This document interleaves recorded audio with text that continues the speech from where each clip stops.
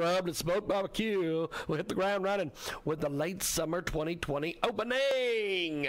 Donations in the amounts of $5 to $50 or whatever you want to donate will be greatly appreciated. Go over to GOFUNDME.com. Search Rubbed and Smoked BBQ. Oh, that's right. Check it out today. Give them some of your hard-earned money right now. Rubbed and Smoked Barbecue on GoFundMe.com and tell them you heard about it here. Transmedia Worldwide. Next segment coming up right now. Okay, we are going to go to Larry Tracy. Hopefully. Hopefully. And, hello. There we are. Larry, how are you, my friend? Well, it's been a long time, James. Yes, we have not chatted since the lockdown began. That's right. Yeah. Larry, give us. Let's talk a little bit about this this campaign manager that Trump replaced. This Bill Stepien will replace Brad Pascal. Tell me a little bit about this shakeup there. Well, Pascal, the guy that's been replaced, is basically a digital guy. He did a lot on there. Some people think he took a lot more credit in 2016 than he really deserved, but he did it. We live in a digital age. But I don't think he was really the political guy. I don't know anything about this new guy that's come in. But I'll give you an example. The Tulsa rally, where they were buying into this thing that 1 million people had applied.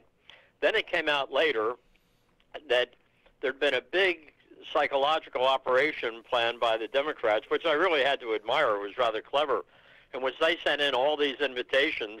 I found out that our 16-year-old granddaughter was one of those doing it at her high school, and they got hundreds of kids to send in invitations. So that went on all over the country, and Pascal should have been a little bit more perceptive about that, but he was bragging about that. So hopefully there'll be a difference. I was just watching on Fox News Frank Luntz, who is a great track record of a man who knows how to use words for it, and he was giving some good advice. He said the message is really off, and they haven't been able to target Biden the way they should. I mean, Biden is it's impossible to think of a political campaign in which a candidate stands up in front and reads every word off of a teleprompter, then refuses to take any questions, and he winds up 10 points ahead. So the thing is, this is not Biden versus Trump. This is Trump versus Trump. That's where the problem is, and they've got to get him to have some discipline. Again, I'm watching his speech in the Rose Garden. He kept talking about what they'd done in the past, how they had done away with the deregulations, and then he talks about only that, but he doesn't say the Obama-Biden regulations. He said that's what was crippling the economy. That's why unemployment kept down, and then it really shot up when we took them off. All of those things, he ought to put every negative thing that he can find, bring it out, and put Biden's name to it. I hope they're saying, well, there isn't much time left. We're still almost 4 months before the election. Traditionally, James, people have said people in the United States don't care about elections really until after Labor Day. I don't think that's the truth anymore. I think this whole pandemic and the economic slowdown has caused people to start concentrating more and more. But the idea that we could think of having Joe Biden as president and the squad and all of those and running it, this is going to be an economic disaster for this country if they are in. And from another standpoint, from strictly on the social, the moral aspect, they're going to appoint 2 very, very liberal Supreme Court justices, and the pro-life movement will be dead in the water for that. There will be no chance. So this is such a vital election, and Trump is, I said it before, he's his own worst enemy. The way he goes up there, he's got no discipline, no focus, and if he loses this election, he'll have a lot of blame to bear. So that's my soapbox on that. We have got Larry Tracy with us today. He joins us live here in our broadcast, coast to coast and border to border on iHeartRadio. And there is a new patriotic group that is out there that is vowing to erect 2 monuments for everyone taken down or destroyed by this unhinged mob. What do you make of all these statues being knocked down and everything else? Well, it's just that they want to do away with history. And the fact is that the Democrats are lying. Trump gave a very good speech out at Mount Rushmore, and Tammy Duckworth, the congresswoman who lost both legs in Iraq, she was on one program and she said he spent his entire time at Rushmore talking about dead traitors. He didn't talk about any Confederate generals. So the only people he spoke about were the people up on Rushmore. Washington, is he a dead traitor? But they want to do it. They just want to go and hit everyone who were people of their time. They owned slaves. It was not right, but that was the morality of that time. And so I think there is that silent majority that is out there. I mean, I read a lot of the emails and websites that are dealing with political things. And I get the impression there was a seething anger on people at what they see happening. Seattle is a good example. The only reason the mayor moved against the CHOP and the Chaz autonomous zone was when they came and demonstrated in front of her house. Then she decided it was no longer the summer of love, that it had to be done away with. And I think he ought to bring out the fact that Seattle is what the United States could be if this gang gets into power. And let me a word of caution here. A lot of the Republicans are saying, well, this was the same thing. The polls were the same way in 2016. At that point, the Democrats rejoiced at Trump getting the nomination of the Republicans because they thought he was a clown, and therefore he would have no competition whatsoever to Hillary Clinton. Well, they've learned from that lesson, and they're not going to make the same mistakes. So they're going to go into those battleground states. But whether Biden is the horse to ride, I still have this feeling in the back of my mind that at the last minute they're going to pull him out of there and put someone else in. I know that's probably not likely, but he is such an incompetent candidate. And I've just had one other thing. When I was in my last 3 years on active duty in the Army, when I was loaned the State Department, I would frequently go over to the Senate Foreign Relations Committee to listen to the hearings. I just wanted to get the sense of what was happening on the Congress. And Biden was the chairman. He was sharp. He was engaged. He was very charming.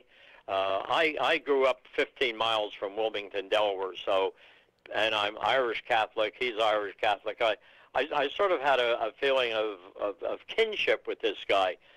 Boy, the Biden that I've seen in the last year in the debates and now in these so-called press conferences that he gives is not a shadow of the person. And there have been polls out showing that up to 20% of Democrats think he's suffering from early stages of dementia. Yes. I mean, this is, it's almost like I'm reading a Robert Ludlum novel that the Democrats would put up, a major party would put up someone like Biden.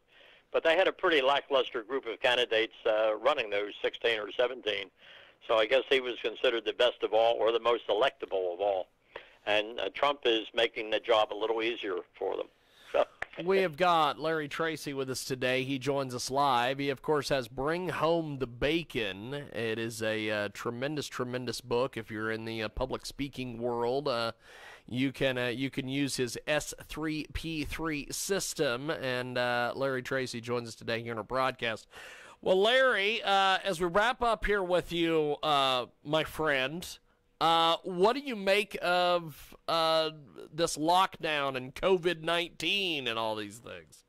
Well, it's right now the hot topic is the schools, and there's so many people, especially a doctor, what's his name, Dallas, I think, from Stanford, who is saying children are not carriers of the disease, and therefore the teachers are not in danger, and children have virtually a 0% chance of dying from it.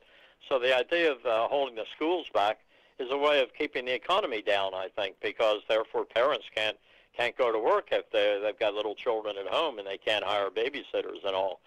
So I know this seems conspiratorial, but I think the Democrats want to continue to have the economy suffering so they can use that as a weapon in November. I think the more that the economy pulls up, the way the stock market, and I think Trump ought to stop saying about the stock market and talk about 401ks.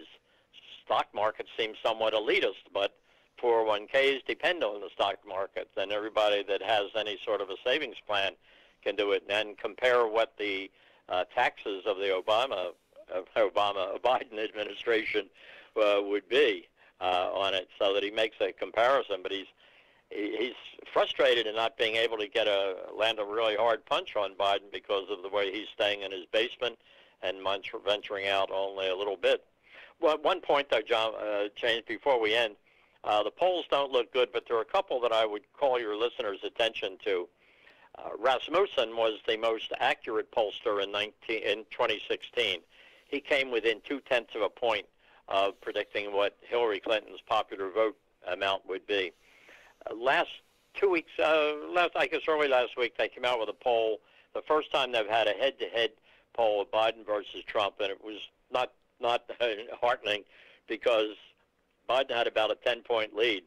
This week he came out, and he does likely voters, which is much more reliable than registered voters, and Biden is down to a 3-point lead. So I think that's encouraging.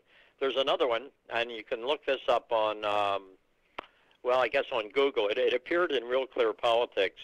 It was by an organization called the Democracy Institute, which partners with the Daily and Sunday Telegraph in the UK.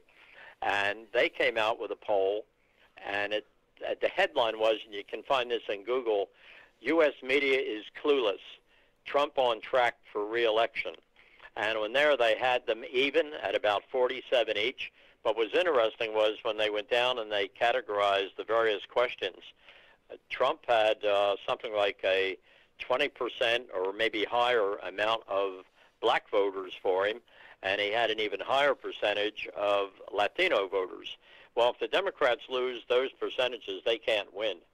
So that's a poll. I don't know how reliable it was. Then one other point to bring up, the New York Times Siena poll, which gave Biden about a 16-point lead. I looked through all of the internals about that, and there was one interesting point there.